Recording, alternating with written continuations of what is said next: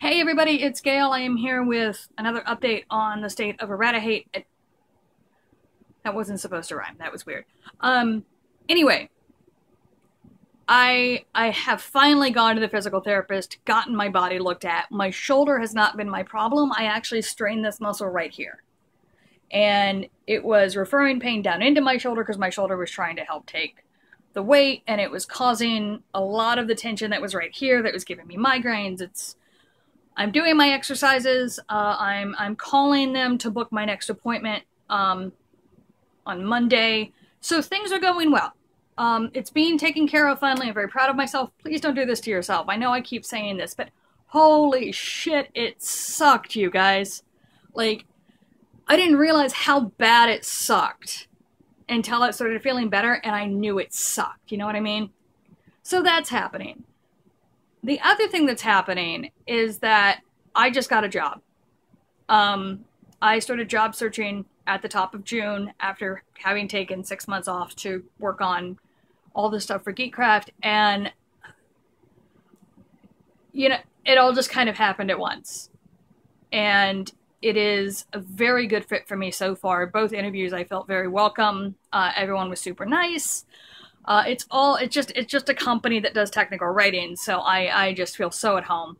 And I'm really enjoying it. And they're allowing me from day one to start working remotely, which is so great for me because part of what's been going on between not being able to stitch as fast or as much because of the injury and then not getting videos in as quickly as I would like is that my endometriosis is back in a flare state. And it's not holy shit, life-sucking, ruinous pain like it was before, but it hurts. And now that I haven't been in holy shit, ruinous pain for 2 years, I can acknowledge that the level of pain I'm in now isn't fun. It hurts to move. It hurts to not move. I never know if it's going to hurt, when it's going to hurt, how long it's going to hurt. So it makes it hard to want to do things when you hurt and then after you stop hurting, you're tired. And so I've been dealing with that. So a lot of stuff going on. But, I am still filming. I am still working. I just finished the first how-to for batch 6. I was filming the opening pieces to a couple of technique videos before I filmed this. Quite a bit of batch 6 is already done because I did book videos and tool videos a while ago.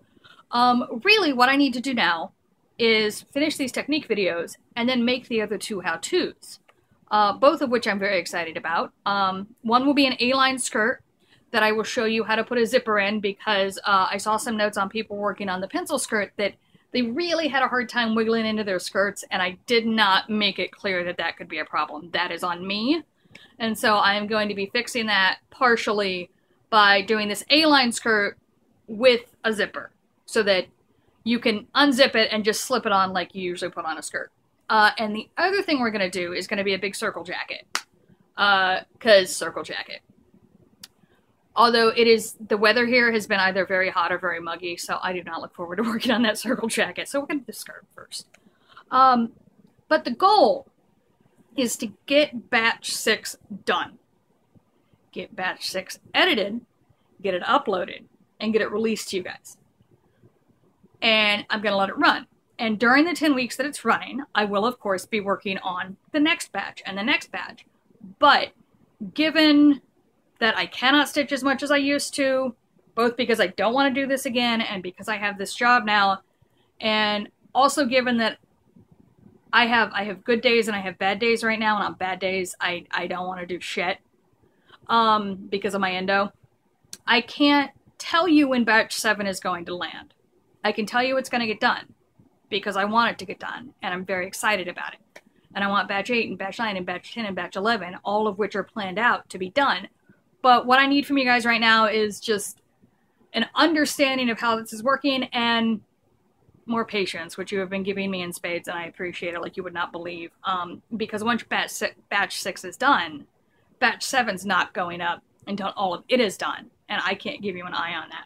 But, you know, we're shifting how we do things, and so what I will do is keep you updated like this. let you know in hiatus is what's going on, because no longer can I do 2 weeks off, back on, 2 weeks off.